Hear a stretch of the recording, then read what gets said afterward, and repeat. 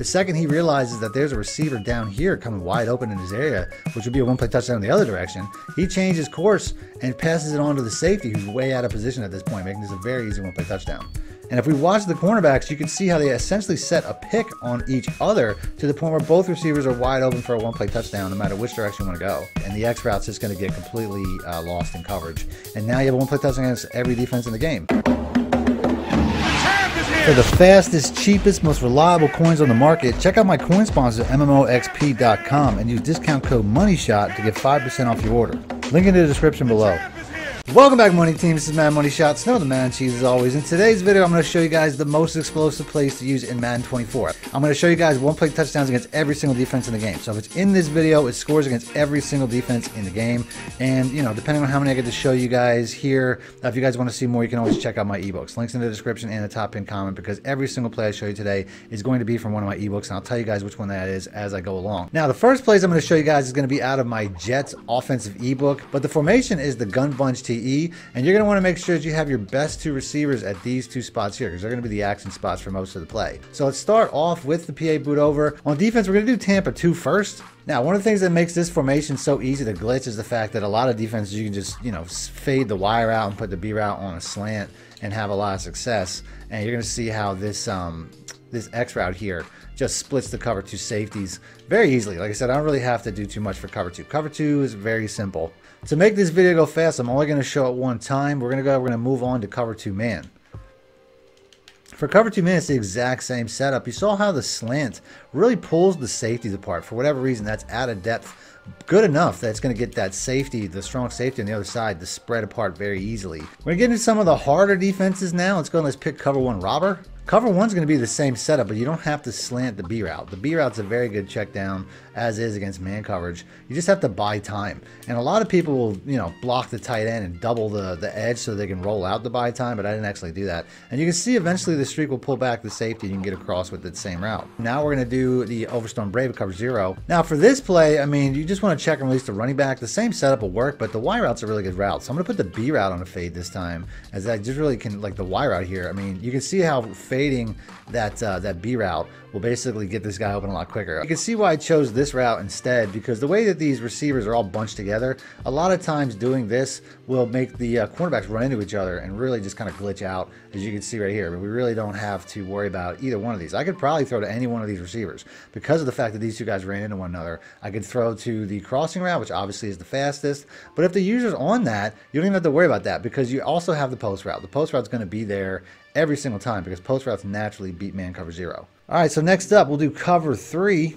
Against cover 3, the setup's going to work the exact same way. The only thing that really changes is I have to run it from a hash mark to the short side of the field. This won't work just about anywhere else. So basically, now that I'm on the hash mark, you're going to see how I get this receiver to get across a lot quicker. If I'm not on the hash mark, it doesn't work the same way. Next up, we'll do cover 4. Before we do cover 4 regular, we'll do quarters. Now for cover 4, it's going to be the same setup one more time, only this time I'm going to put the running back on a wheel.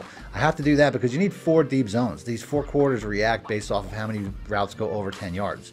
So if I got my 4 deep zones here, you're going to see how the X route's going to be open once again. As you can see, I mean, you know, anytime you have a safety trying to rotate like that, he's just not going to cover well.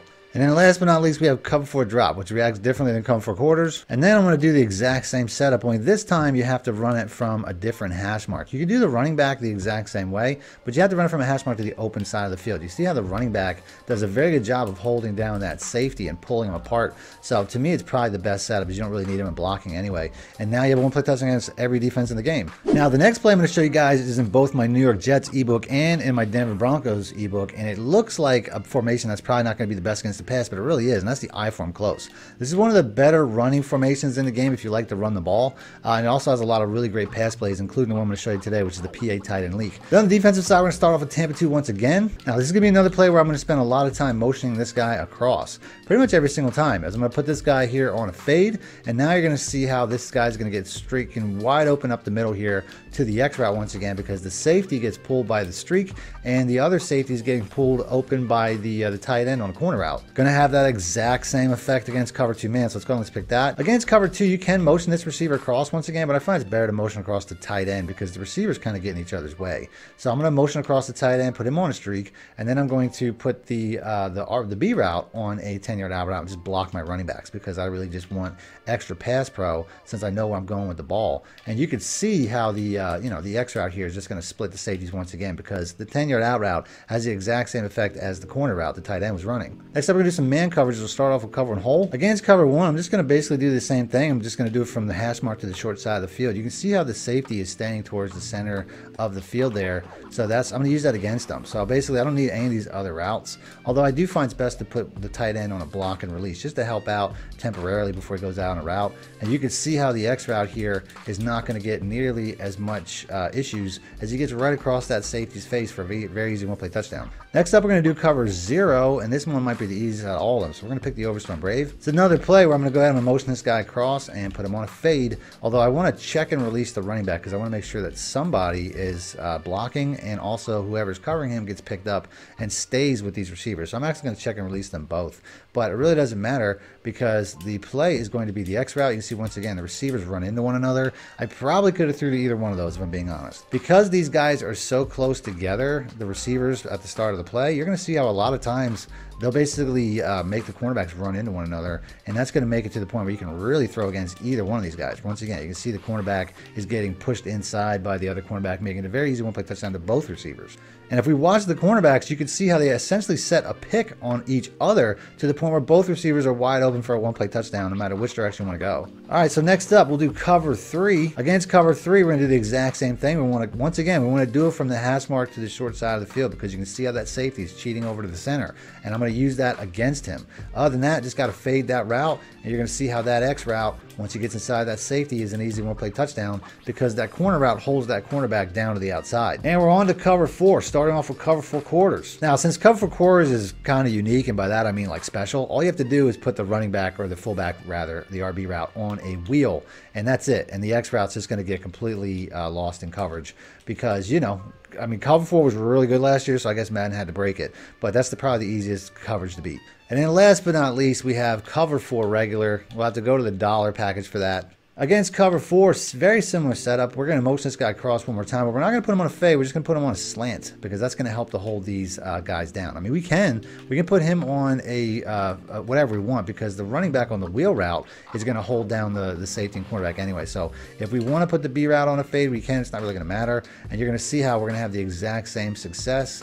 Although I really just have to wait for this guy to cross. And you can see how that safety was just way low because he's worried about that wheel route coming into his area because it is a deep route. Next up, we're going to do one of my favorite plays from the New Orleans Saints offense. One of my favorite formations, the gun stack wide flex. The play itself is a play that I use a lot in gameplays, and it's the PA read. But I never really showed how you can really home run every single defense with this play. So let's go and let's pick that. On the defensive side, once again, we're going to start off with cover 2. With cover 2, you just have to fade the Y route. And the X route and even the Y route really can have a lot of success. You can see if I get a good pass lead away from that safety, I mean, that safety's covered neither one of these routes. That route you probably can't do if you're using classic passing though. So we're going to go ahead, we're going to go with the X route, as this also splits the safeties, as I get a very bad accuracy throw, but it was still a very easy one-play touchdown because you can see the middle of the field is wide open. Next up, we're going to go ahead, we're going to pick cover 2 man. The setup's going to be pretty much the same, fading the Y route. All you really got to do, I mean, I could throw to that Y route once again. As you can see, the way that these stack receivers work, they're so close together that they get in the cornerbacks get in each other's way. Or you could do the same thing with the X route, but I find like putting the Y route on a streak helps the X route get open a little bit better. It just doesn't get in the way as much when it comes to hitting these receivers here. So we'll call that a one-play touchdown. Next up, we're going to do more man coverages. We'll stick around with cover 1 hole. Against cover 1, I'm just going to run it from a hash to the short side of the field once again and give myself that fade. And you'll see how, number 1, the fade route's always going to be there based off the fact that these receivers are so close together, but the X crossing route should work eventually as well. So we'll go and we'll do that one more time to the X route this time, just to show that does work. No matter which one you want to throw to. But that's why it's the #1 play, because they both get open against everything. Next up, we have cover 0, and this is pretty much going to be the same setup. The only difference is I want to check and release my running back. I got a good check down with the A route, but I'm going to be able to basically hit the 2 receivers once again as they get crossed up. Both the man cornerbacks get crossed up one more time, and it makes it to the point where both these receivers are going to score again. The wire out is definitely less effective on this play than some of the others. But you can see how he just runs around everything every once in a while. It just becomes a very easy one-play touchdown to both receivers once again. The toughest one out of all this is probably cover 3, so we're going to pick that next. For cover 3, just run it from a hash to the short side of the field and put both the A and Y receivers on slants. And this will mess with those deep zones enough that the X route will pretty much get forgotten. As you can see, the cornerback was really following for a while, following the post route until the slant pulls him back. If you watch this post route, basically the cornerback outside here like man matches him and follows him right up the seam, which is actually pretty good for Madden 24. But the second he realizes that there's a receiver down here coming wide open in his area, which would be a one-play touchdown in the other direction, he changes course and passes it on to the safety, who's way out of position at this point, making this a very easy one-play touchdown. And next up, we'll do cover 4, which is probably the easiest one out of all of them. We're going to use that same trick with the running back. We're going to put him on a wheel, motion him across, and we're going to fade that Y route one more time. And this is pretty much going to be the play, is you're going to have a couple different options here, but the X route is going to be the most consistent, so we might as well just stick with it, as it's a very easy one-play touchdown. And then last but not least, we got cover 4 regular, cover 4 drop.